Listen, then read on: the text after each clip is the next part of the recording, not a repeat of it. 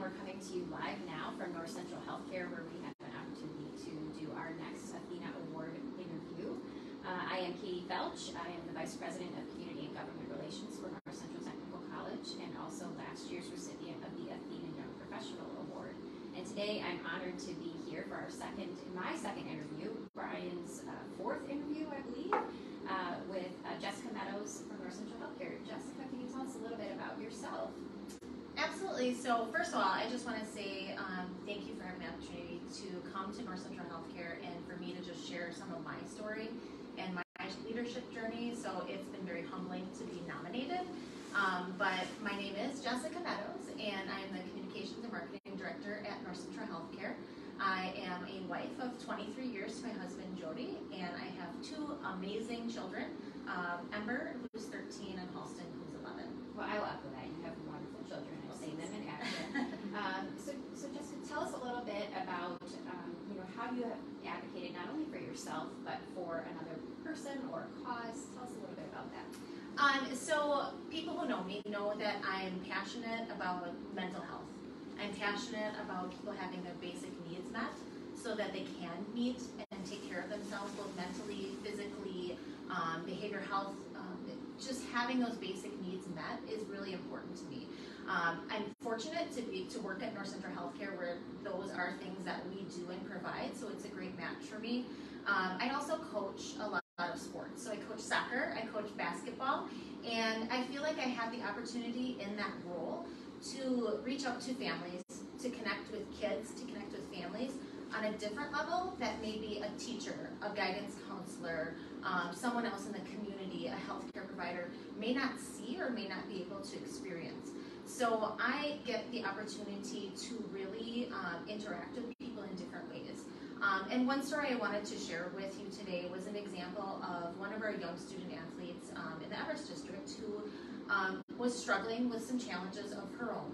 And a counselor reached out to me and said, hey, sports and athletics, specifically basketball, is something that really made her feel good about herself. And wanted to know, can this athlete join your team? Can she come on board? How does this work? Can we make it happen? And talking with our booster club, yes, this is something we really want to embrace. We want to make sure that this child has opportunities. So coming with that, bringing her on board, we were able to cover her expenses for her uniforms, for other supplies she might need, and then also she was living with different family at the time, provide her rides to and from practices, and working with the rest of the team to really come together and support her the best we could. And through that experience, I was able to pick her up from her home and bring her to practice. And so every day I took that opportunity to have like that one-on-one conversation with her. And talking with her, I said, how was your day today? And she said, it was okay. And I could have left it at that, but I said, so tell me, why is it was okay? What does that mean? And asking that secondary question and really following up for her to engage in conversation with me gave me the opportunity to actually learn more about what it's okay means. She went on to say that she didn't have a locker at school, and this was December. So her not having a locker at school was surprising to me in the middle school, junior high level. And she had explained to me that her, through the experiences and struggles that she had, she was unable to attend orientation. And so that's when you get your locker, and that's when you learn how to use a locker combination and things like that. And she was embarrassed to ask for help. And that's really hard for me to hear because I want her to succeed and help advocate for her.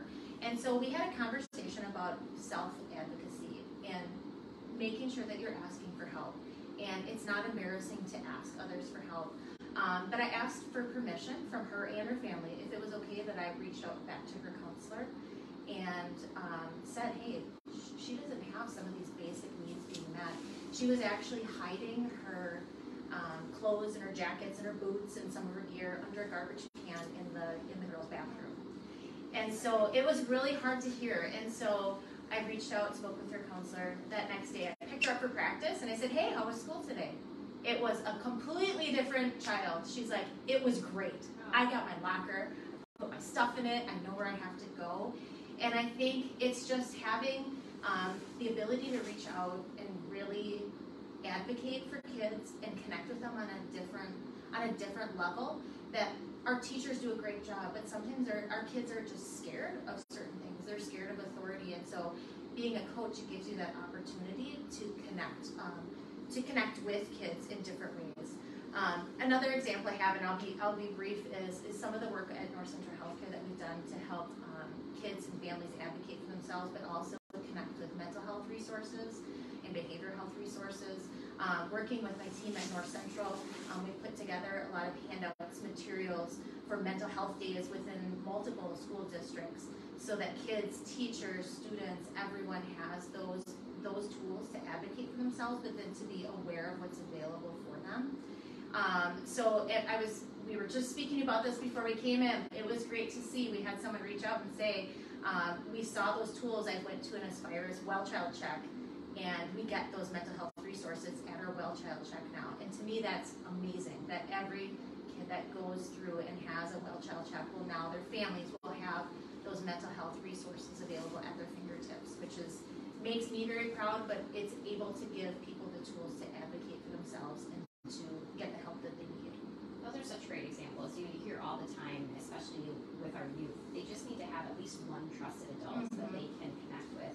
And sometimes that might be a teacher or a counselor, and sometimes it might be a coach, as the example that you gave, and how meaningful that you were able to build that relationship with her, and that she could have that trust and to share that information with you, and you could then advocate for her. But then what I love, you taught her to self-advocate, which is just such an important thing. I think especially for young girls, and I know I've seen it in action. I've got an 8-year-old daughter, and Jess has been amazing as a referee, and really just a great resource for those young kids, building those connections. She always loves when she gets to see Mrs. Meadows out on the court, so thank you for doing that good work. Absolutely, thank you. So tell us a little bit more. You've shared some really great examples, but when you think about your journey in this role and in your work in the community, what's an example of a time that you've acted courageously? Yeah, it's an interesting question, because when people define courage or being courageous, usually you look at yourself, and I'm probably along the same as a lot of the finalists. They go, I was just doing my job. I was just doing what I know how to do. I was going about my day. I was doing what I love to do, and others define you as courageous. So I did this. I reached out to when you gave us these questions, and I reached out to others, and I asked them, am I courageous? What does that mean? And so they came to me and said, it's that ability to ask the hard questions, to having the courage to challenge things that may not be right,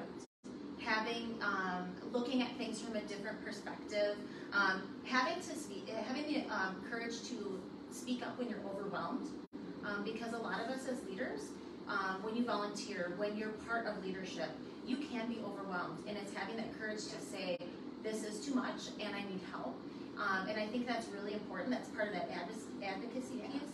But it's also just having that courage to say when things aren't going well, and also speak up for others and advocate for others. It does take a lot of courage to keep giving. There's a lot of need in our communities all across the country, all here in central Wisconsin. So it takes a lot of courage day in and day out to keep seeking those, and to say, enough, I've done enough. And there's never enough. So it's that courage every day to keep seeking things out that will not only fulfill you, but will help others. And I think that's really important. During the pandemic, it was especially important with courage. Day in and day out, I saw our staff in healthcare, working at North Central Healthcare, in our nursing homes, in our behavioral health, in our mental health programs. They demonstrated courage beyond belief. What they did during a pandemic, how they helped people and kept doing what they do best in their daily lives, was only more inspirational to me, to take the skills that I have and be able to want to be courageous and fulfill my role in our organization, in mental health, behavioral health, and nursing. And to me, that feels courageous, but it, again, wasn't anything I said, this is courageous, but that's what others see of you. So I really get that inspiration from everyone else, and they're really that driving factor, because as a leader, it's never ever about you. It's always about the other people. And I feel here it's really easy to do that because you want to keep giving back. Yeah. So those are great examples, and I think sometimes we talk a lot as women in particular, and sometimes working women who are balancing and juggling a lot of different priorities. Sometimes saying no is the courageous thing, right? Absolutely. And you mentioned just how you taught that to that young woman, and really being a self-advocate, and you self-advocating for yourself to say, you know what, this is where I need to take a little bit different approach, and you as a leader, your fellow female leaders, just look to you and say, gosh, wow, if Jessica can do that, I can do that, or if she can ask the tough questions, I can do that. So I think that's such an important part of it. Can you share a little bit more about how you've brought other women into leadership, or brought them new opportunities, and both through experiential things, seeing you doing that work, but also from a leadership perspective?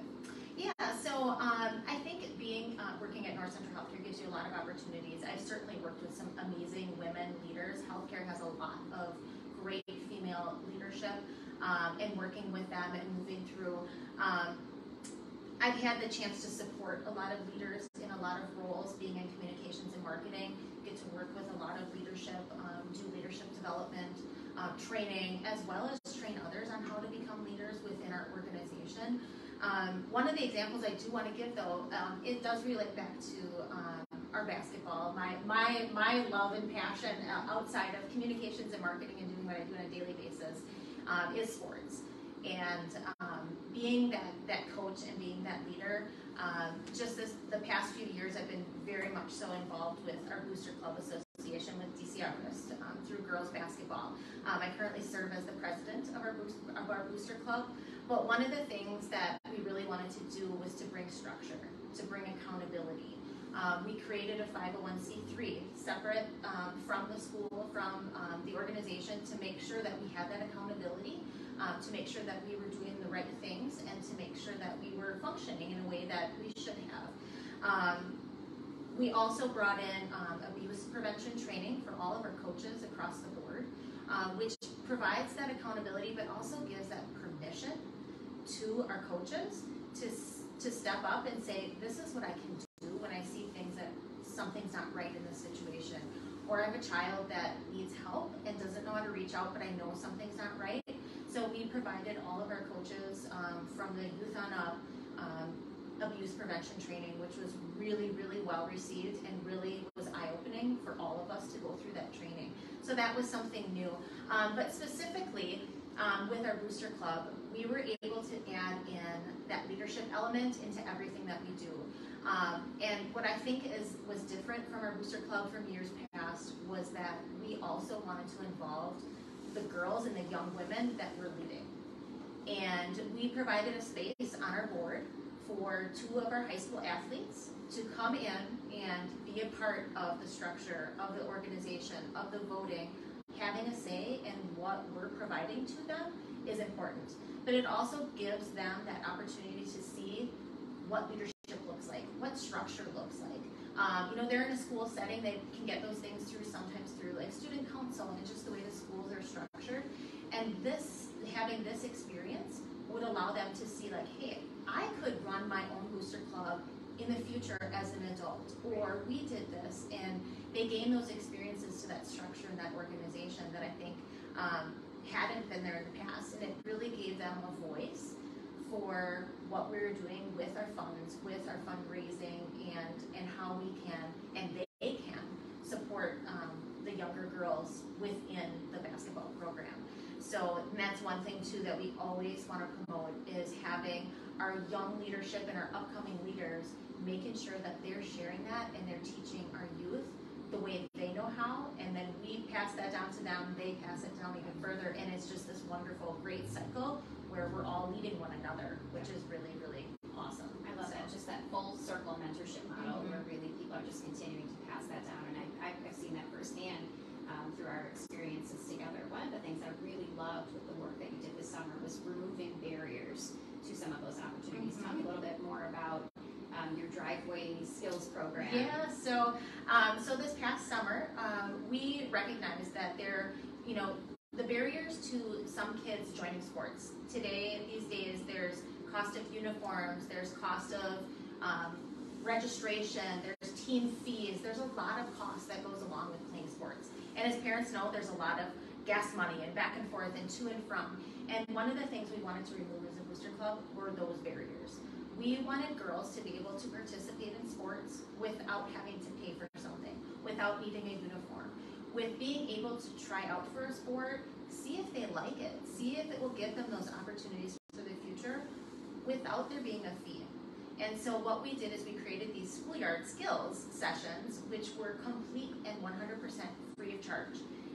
Our booster club had our coaches volunteered, and we offered these sessions one a week for the entire month of August. And we had upwards of 30 kids that joined every single week. We had close to 75 or 100 children that came in through grades 3 through 8 who've never played the sport of basketball before and were able to experience it.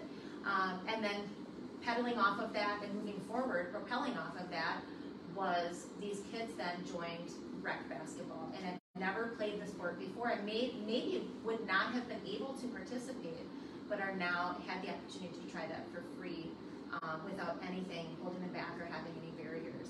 So it was a really great experience. We brought all the balls, we made sure the kids could participate, but then we also did that same thing and had our older kids be demonstrators, run drills and skills, and make sure that we were involving them at all levels as well. So it was really, really great. I love that. Great exposure, great opportunity. Again, removing those barriers, creating opportunities for kids, and especially young women who perhaps might not have had an opportunity, because we know sports are sports, but there's so many other life lessons that you gain through participation and a variety of activities, sports being one of them. So thank you for championing that work on behalf of the Booster Board. Great things happening in our community. And kind of along those lines, I know you're a fellow Everest grad. What does it mean to you to be back in the community that you grew up in and giving up your time and talents, and what other things are you involved in the community? So I had to make a list of this because when I go through over the years, it's been wonderful coming back to this community. I had worked in the past where I commuted and I worked out of the community, and one of the things that I missed was coming back here and being able to live and work in the same community. So for the last 10 plus years, I've been able to do that, which has been so rewarding. Working at North Central Healthcare naturally gives you some of those opportunities within the workplace, but then also outside of the workplace. So I've been involved with United Way on multiple levels, from in the past serving in the marketing committee to just our day-to-day throughout the year, fill a backpack, fill a need, with the different events that they have, like the Ready to Read, going into classrooms and reading books to kids and talking One of to my them. favorite things. I know. Kindergartners are so sweet. It is so much fun. It's so very rewarding to be able to do that. To some of the workplace giving campaign here at North Central, involving employees in that, getting them excited, but giving them that avenue that they can give, even as much as $1 a paycheck. Such a small amount goes a huge way. It does. So also I've done things with the Salvation Army. I brought my kids out and we've done bell ringing. We've done a lot of fundraisers with coat drives and things like that, where I just have the opportunity to connect people with those and be that connector in those situations. I've done a lot of work with local blocks, so the suicide prevention block here, as in Marathon County as well as in Lincoln County. Additionally, the Alzheimer's walk and doing some workplace organization and structure around that. I volunteer coach for our soccer and also for basketball, as well as, like you mentioned, I referee for basketball too, which is very rewarding to me to see the kids' eyes light up. But then also things that we do in the community that I promote within all the other organizations that I'm in, like our booster clubs and things like that, like Gadorsey Clean and Green, and getting out there, rolling your sleeves up and picking up garbage and making sure that our communities are clean, and bringing those kids involved and to say, hey, this is your community, you own it. Absolutely, establishing that volunteerism from a young age. Yeah, We've got Make a Difference Day coming up, Breaking Leaves. Shout out to our friends at the United Way. Yeah, absolutely. And then I think recently, one of my biggest projects that has come about recently is I volunteered to serve on the Ringgold Town Hall Park Committee.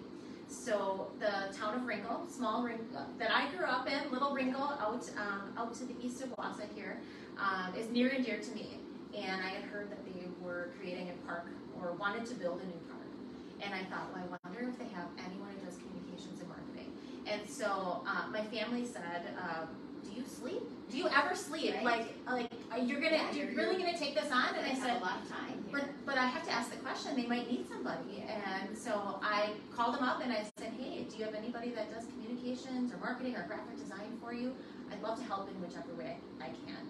And they said, absolutely, come to our next meeting. And so we were able to put on some really great stuff. That was at the Rainbow Harvest Day just this past 2 weekends ago. That I was able to jump on board and just basically take the skills that I've learned over the course of my life and just give back to the community, which was very, very rewarding. But then the ability to say that, hey, we're making a park that's going to be for kids, for families, for seniors, that they can use, and just having your name be a part of something that's going to live long past you, to me is just, it's so rewarding. And it's not about your name on something, it's about the ability to see that that's going to last long. By the time I'm gone and my grandchildren, like, they can enjoy that and everyone can enjoy that, which is so rewarding. And then I think truly at North Central Healthcare, we have the ability, and we're so fortunate every day to see individuals who have needs in mental health, in behavioral health, in developmental disabilities, and some of our elderly in the community. We just get a unique opportunity to give back on a different level and use the skills that we have to reach out. And like I said, a lot of these opportunities came from working at North Central Healthcare, and it's been just a fantastic journey here in my last 10 years that I've worked here. But we get that opportunity to take the skills that you have and really apply them to how you can make a difference in the community. So it's been very, very rewarding.